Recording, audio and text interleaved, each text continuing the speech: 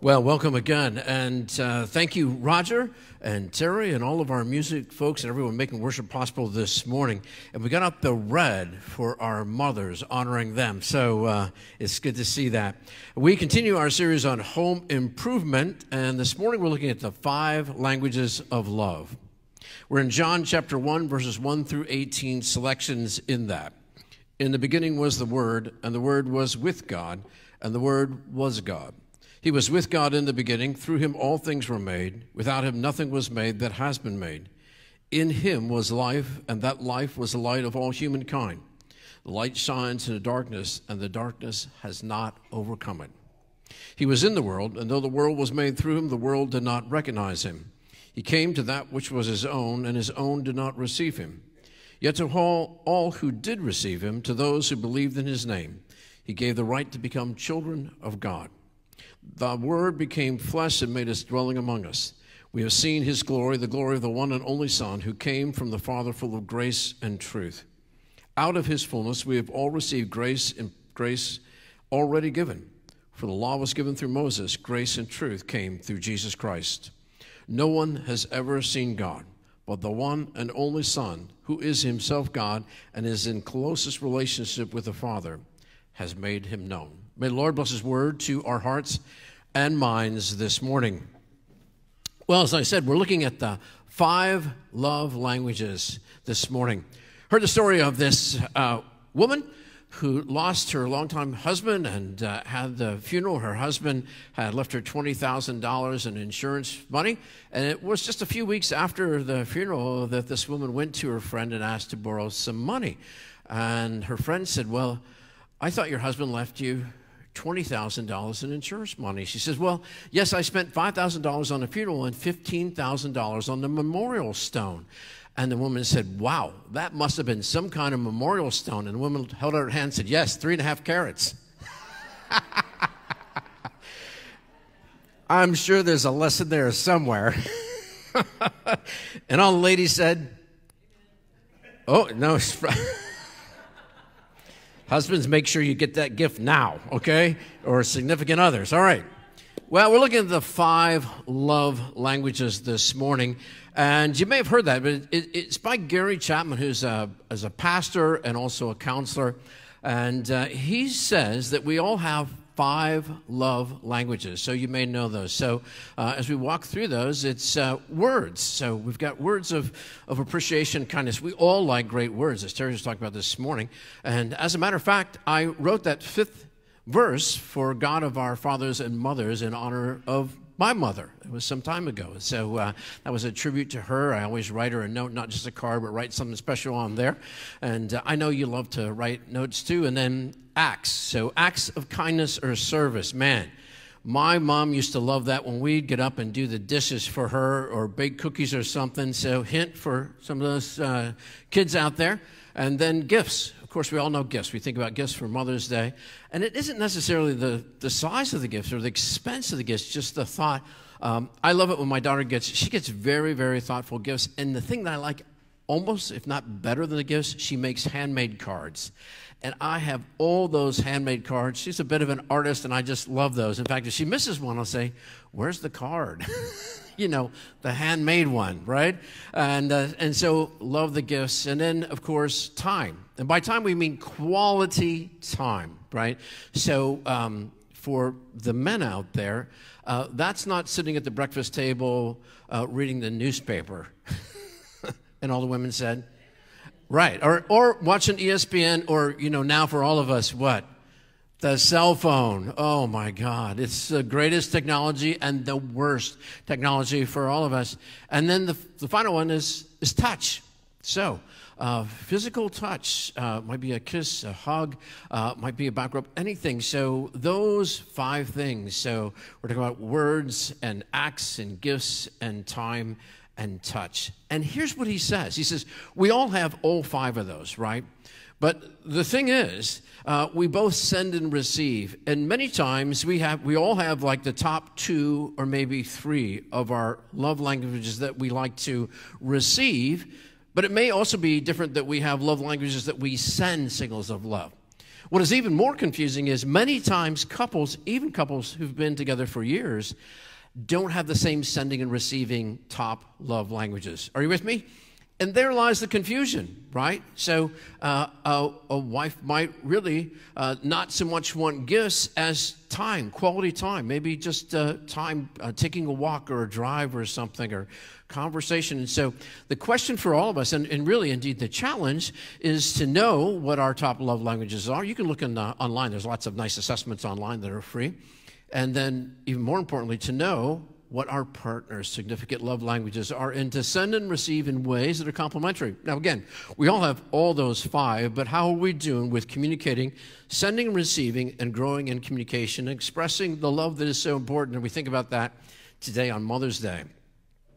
But I think there's something else here, which is that in a very real sense, God also communicates to us in all 5 of those love languages, if you think about it for a moment. And so we think about words that God has given us. And it says this in John 15:9, "As the Father loved me, I also have loved you. Abide in my love." From Jesus himself. And many of you know one of my favorite verses too is Jeremiah 29:11.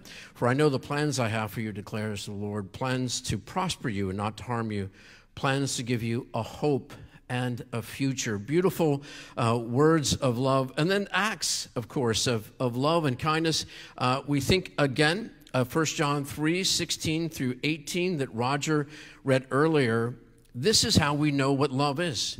Jesus Christ laid down his life for us, and we ought to lay down our lives for our brothers and sisters, right? And so that's so important for us. And then in Philippians chapter 2, it talks about Jesus setting aside, even though his was equal with God, to set aside all of his divinity and to come and to be human with us and to experience and to be a servant for all. And of course, when we think of gifts, we can't help but think of John 3:16. "For God so loved the world that he gave his only begotten Son, that whoever believes in him would not perish but have eternal life." And so God's greatest gift to all of us. And for time, in our call to worship from Psalm 46, "Be still and know that I am God." Be still and know that I am God. That God, the creator of all the universe, wants to share quality time with us. And then touch. This is beautiful because you think about it. Obviously, this John 1, it says this about the creator of all that was. "In the beginning was the Word, and the Word was with God, and the Word was God." The living Word was God. And God made himself known, and in the end it says this: "For law was given through Moses, grace and truth came through Jesus Christ. No one has ever seen God, but the one and only Son, who is himself God, is closest in relationship with the Father, has made God known to us." Emmanuel, God with us, that we could see in a very real sense, touch. And we also think about other moments in Scripture. One of the most moving moments captured in all the synoptic Gospels is when Jesus was out and all the parents were trying to have Jesus touch their kids on the head and to bless them personally, and the disciples pushed them away. And what did Jesus do? Jesus said, "No, let the little children come to me, for such is the kingdom of God." And he took time and blessed each child individually. And so that physical touch is so beautiful. And of course, we think of so many other moments in Scripture too, when Jesus would touch the blind and the lame. And lepers, of course, were outcasts, and Jesus touched them personally to heal them. And many moments were so personal with God. And in our own life, to be able to receive those love languages from God, maybe even to broaden how we hear or feel God's love language to us. But there's also the sense in which we can communicate to God in all 5 of those love languages as well, if we really think about it. So when you think about words, we think about what we're doing this morning. Worship, which is to ascribe worth to God. Not just to mouth the lyrics, but to actually sing praise to God with our heart and with our soul, and to share into Scripture, or maybe to read and reflect on Scripture. We think of acts of kindness, and just to continue with that Scripture of 1 John 3:16 to 18, it says this: "If anyone has material possessions and sees his brother or sister in need but has no pity on him, how can the love of God be in him? Dear children, let us love not just with words or tongue, but with actions and in truth." Wow, powerful for us to think about that. And then also gifts. We talk about giving our time, treasure, and talents, and it's not how much, but the heart and the act with which it's given. We think about Jesus noticing the widow who gave one mite, which was smaller than a penny at the time, but Jesus singled her out to all the disciples and said, look at this widow giving, and they didn't understand it, but Jesus said, others have given out her abundance, but she has given all that she has. So how are you about giving gifts from your heart and with an attitude of thankfulness and blessing, and to just give in that way with the spirit that this widow did, with the widow's mite, if you will, our time and our treasure and our talent. And then quality time. Once again, that scripture verse from Psalms 46, be still and know that I am God, is a two-way street. God is willing to share time with us. Are we willing to share time with God and just to listen to the whisper of God on our hearts and minds this morning or any time? And of course, touch. How do we touch God? Wow, I think there's so many ways we can touch God, but remember at least in Matthew 26 what it says. When Jesus gives this picture of the last judgment, what does Jesus say? Inasmuch as you've done it to the least of these, you've done it unto me. For those that you've visited in prison and those you've given a cup of water who were thirsty, those who are hungry and you've given food, those you've given blankets who are cold. And that's the way that we can touch God and a way to bless God. I know there's so many other ways too, but how are we doing, not just at sending and receiving love for those significant others in our lives, but also listening to God's many ways of expressing love to us and also expressing our love to God in a whole range. And as we grow, not just in one, but we can express in all five ranges. And so how are we doing with that? Now, here's something that's interesting, I think, which is that the cross, in a very real sense, is all five languages of love in one moment, doesn't it? You think about words of affirmation. What did Jesus say from the cross? Father, forgive them, for they know not what they do. Ending it is finished. That he had given his all, his life, that we might know God's forgiveness and grace. And we think of acts, of course. The cross itself was an act, right, of surrendering himself, giving his life, that Jesus would give his life in place of us. So it's both an act and a gift, the greatest gift of all times. And then we think of time.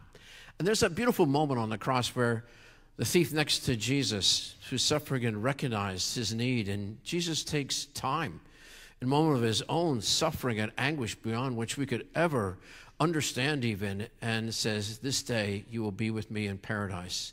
Time with a stranger, an outcast from society, but Jesus is willing to take that time and to reconcile. And then physical touch.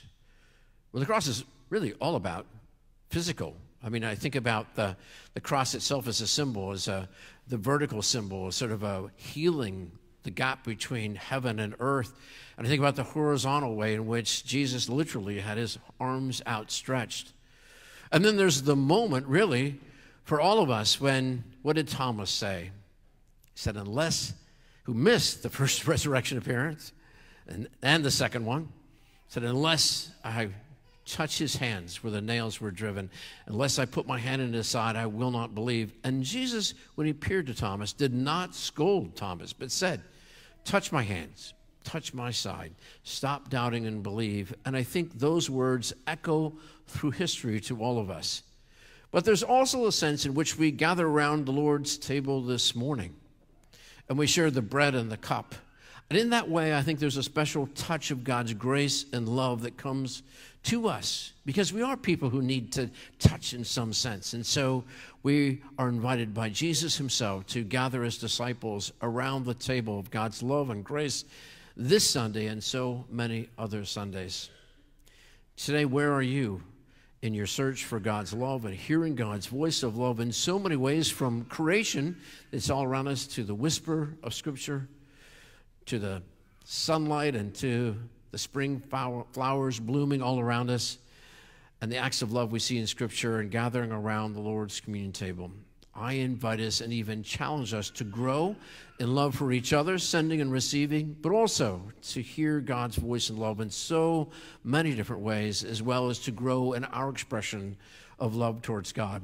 I want to end with reading scripture, which I love, which is a love letter from God, which combines all of these through actual quotes of scripture. And so I want you to just listen on whatever plane you're listening and your frequency is, but really to see that all of this is love. And again, these are actual scriptures, a love letter from God. My child, you may not know me, but I know everything about you. I know when you sit down and when I rise up. I am familiar with all your ways, from Psalm 139, a scripture that Vanita Hazelwood personally picked for her memorial service when we celebrated her life yesterday. Even the very hairs on your head are numbered, Matthew 10. For you were made in my image, Genesis 1. In me you live and move and have your being, for you are my offspring, from Acts 17. I knew you before you were conceived, Jeremiah 1. I chose you when I planned creation, Ephesians 1. You were not a mistake, for all your days are written in my book, again, Psalm 139. I determined the exact time of your birth and where you would live, Acts 17. You are fearfully and wonderfully made. I knit you together in your mother's womb, Psalm 139, and brought you forth on the day you were born, Psalm 71. I've been misrepresented by those who don't know me, John 8. I am not distant and angry, but I am the complete expression of God's love, 1 John 4. And it is my desire to lavish my love on you, 1 John 3. Simply because you are my child and I am your father, again, 1 John 3. I offer you more than your earthly father ever could, Matthew 7, for I am your perfect father, Matthew 5. Every good gift that you receive comes from my hand, James 1. For I am your provider and meet all your needs, Matthew 6. My plan for your future has always been filled with hope, Jeremiah 29. Because I love you with an everlasting love, my thoughts towards you are countless as the sand on the seashore, Psalm 139. And I rejoice over you with singing, Zephaniah 3. I never stop doing good to you, Jeremiah 32. For you are my treasured possession, Exodus 19. I desire to establish you with all my heart and all my soul, Jeremiah 32. And I want to show you great and marvelous things, Jeremiah 33. If you seek me with all your heart, you will find me, Deuteronomy 4 and Jeremiah 29. Delight in me, and I will give you your desires of your heart, Psalm 37. For it is I who gave you those desires, Philippians 2. I'm able to do more for you than you could possibly imagine, Ephesians 3. For I'm your greatest encourager, 2 Thessalonians 2. I'm also the Father who comforts you in all your troubles, 2 Corinthians 1. When you are brokenhearted, I am close to you, Psalm 34. As a shepherd carries a lamb, I have carried you close to my heart, Isaiah 40. One day I will wipe away every tear from your eyes, Revelation 21, and continuing, and I'll take away all the pain you have suffered on this earth. I'm your Father, and I love you even as I love my Son, Jesus, John 17. For in Jesus my love for you is revealed, John 17 again. He is the exact representation of my being, Hebrews 1. He came to demonstrate that I am for you, not against you, Romans 8. And to tell you that I am not counting your sins, 2 Corinthians 5. And Jesus died so that you and I could be reconciled. His death was the ultimate expression of my love for you, 1 John 4. I gave up everything I love that I might gain your love, Romans 8. If you receive the gift of my Son Jesus, you will receive me, 1 John 2. And nothing will ever separate you from my love again, Romans 8. Come home. I'll throw the biggest party heaven has ever seen, Luke 15. I have always been Father and will always be Father to you, Ephesians 3. My question is, will you be my child, John 1. I am waiting for you, Luke 15. Love your dad, Almighty God. Amen. God is reaching out to us in love. Are we listening? Are we receiving in all those different ways? I encourage and challenge all of us to grow in our expressions for love for each other through those many ways, words and acts and gifts and time and touch. But realize that God is speaking to us in all those levels and more, and we have the opportunity to give our love back to God in all those ways and more. Will you join me in prayer? Lord, we thank you for our mothers on this special Mother's Day. Help us to grow as we express our love and gratitude to our mothers. We also thank you for your great love for us as the creator of all that is and our creator, Lord. So, Lord, help us to hear your words of love and your acts of love, your gifts, your time, the way you touch us in so many ways, and help us, Lord, to send our love back to you. In all those avenues and more, as we express our love, we know that we grow in love for you. We pray this in the name of your Son, Jesus Christ. And all God's people said, amen.